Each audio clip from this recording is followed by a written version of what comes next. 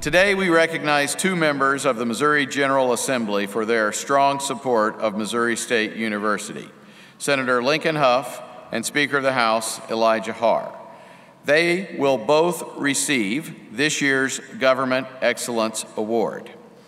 This award recognizes extraordinary achievement and outstanding support for the university by a current or former elected or appointed government official.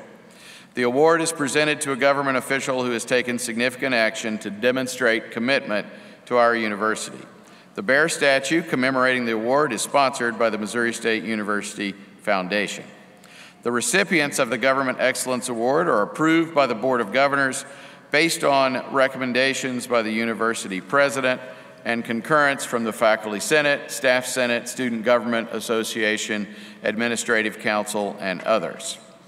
Missouri State is proud to present this recognition at this ceremony to Representative Elijah Haahr, who represents the 134th District in Springfield and currently serves as Speaker of the House in the Missouri House of Representatives. When he was elected to the position of Speaker on November 1st, 2018, he became the youngest Speaker in the nation and the first Speaker in the Missouri House from Springfield. In addition to his legislative duties, Representative Haahr is an attorney with Kutak Rock. Representative Haahr grew up in Southwest Missouri. He attended Ozarks Technical Community College and then Missouri Western State University. He graduated from the University of Missouri School of Law with honors in 2008 and is licensed to practice law in both Missouri and Oklahoma. He lives in Springfield with his 4 children, Jackson, Reagan, Scarlett, and Alexandra. We are presenting this award to Representative Haahr because he has tirelessly advocated for and continues to advocate for Missouri State University in the General Assembly.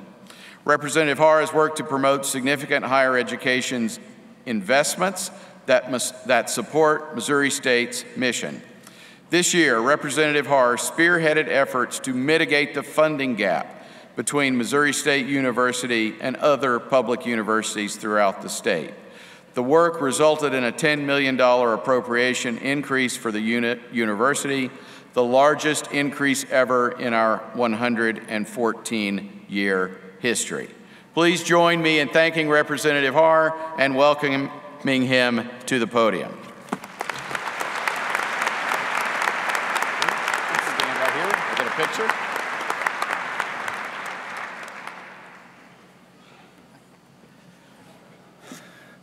Thank you, President Smart. I was informed shortly, a little while ago, that I was supposed to give a speech.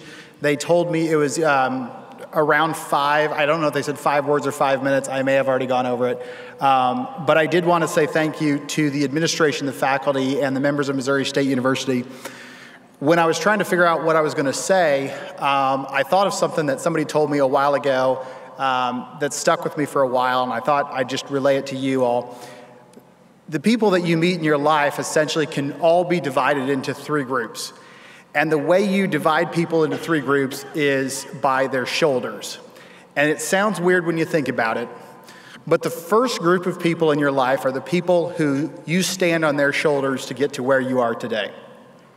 And so that's going to be like your parents, it's going to be the people that gave you your first job, things like that. And I'm going to tell a little story about this because I have a sort of a unique experience that fits today. When I was in college, I was the student government president, and I got to do something like this. In fact, while we were coming out today, that's what it made me think of. And I got to sit on the stage for our student convocation with the president of the university and the board of governors. And we had Bob Woodward, who is a nationally known writer who had helped bring down President Nixon in the 70s. And I was in the process of studying for my law school entrance tests, and so I'd stayed up pretty late the night before, and I got on stage, and as soon as he started speaking, my head started, I got drowsy, and I sort of fell asleep a little bit. And I didn't nod off, and I did take a nap. I slept for 40 minutes through the entire speech. And it was an incredibly humiliating and embarrassing experience. And I stopped going to class, and I just called the work study people. I was like, I'm not going to show up to the job. I couldn't even face everybody I knew. And I remember my parents came that weekend, and when we think about people putting you on their shoulders, we think about paying for college, or we think about how they raised you. But I remember that situation because I didn't want to see anybody, and I remember them taking me out for dinner that weekend and being like, hey, yeah, we laughed too.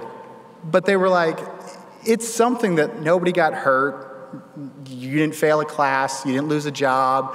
Like if this is the worst thing that ever happens to you, you're going to have a great life. And they put me on their shoulders that weekend, and they got me back to going to class, and they got me back to going to my job. And it's one of those things that's always stuck with me. So that's the first group of people you meet is the people that put you on your shoulders. The second group of people you meet are the people that you stand shoulder to shoulder with. And these are going to be your classmates, these are going to be your siblings, these are going to be your friends.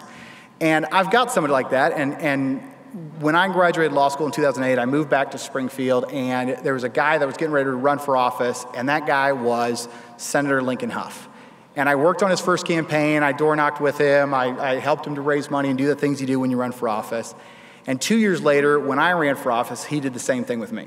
And so we got to stand shoulder to shoulder the last few years in the General Assembly, and we've gotten to work on the same issues, and we've gotten to sort of rely upon each other just the way that you'll get to rely upon people the rest of your life. And in January of this year, after I got sworn in as Speaker of the House, Lincoln became the Vice Chairman of the Appropriations Committee. And I remember the day I went over to his office and I sat down in there and I said, we've always heard about this funding gap that Missouri State has, and I've got a position and you've got a position where we might be able to do something about it. I said they're $10 million short, and I think I can get them $5 million. I can get a $5 million increase in the House. And I was expecting Lincoln to say, I can protect that in the Senate, and then I was going to say, and next year we'll come back and get the rest. And Lincoln said, well, if you get them 5 in the House, I'll get them the other 5 in the Senate, and we'll just get this done this year. And that's how the process happened, and luckily, we were able to get through the House and the Senate. The governor signed it, and that's the only reason I get to be on this stage today is because of the work that we got to do. And so if the first group of people you meet are the people that put you on their shoulders, and the second group of people you meet are the people that you stand shoulder to shoulder with, then the third group of people you meet are the people that you can put on your shoulders. And because of the position that I had and the position that Lincoln had, we got to do that with Missouri State. Couldn't have done it any other way. We got to do that this year, and it's something that appropriation will last in perpetuity for the university.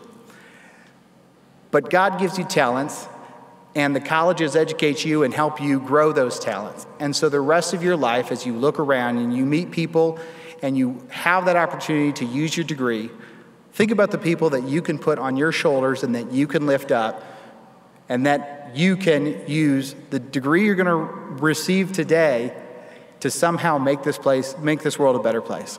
So I want to again thank you for the opportunity to speak today, and thank you for the administration for the award, and congratulations to the students.